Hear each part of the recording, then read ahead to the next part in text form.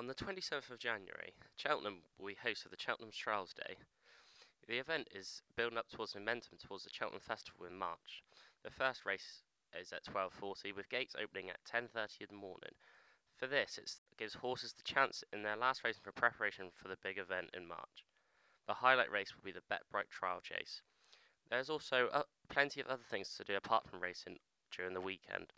It will be a live screening of the Many Clouds film created by his former work rider Nathan Horrocks, where he'll also be giving out Q&As in the parade. I spoke with one of the receptionists there who feels like this one might be a really big event and will sell lots of tickets due to their high intake of people during the November meeting, the December meeting, and the New Year's Day festival. Well, the popularity increase in the racing has been incredible this year. We've sold a lot of tickets to the November meeting and the December meeting, so I feel like this one could be a really good event as well. And it also gives people the chance to see some of the best horses in the country. We also have many other events apart from the racing on the day, so this will appeal to all people of all ages. Tickets will cost £12 per person.